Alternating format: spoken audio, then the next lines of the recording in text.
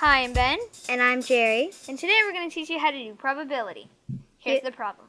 What is the probability that Barry will spin a 4 on spinner A and a 2 on spinner B? Well, let's find out.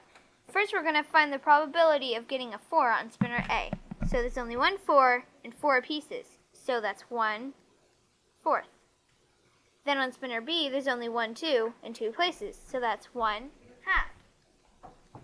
And then we're going to multiply that to find the probability. So 1 times 1 is 1, and 4 times 2 is 8.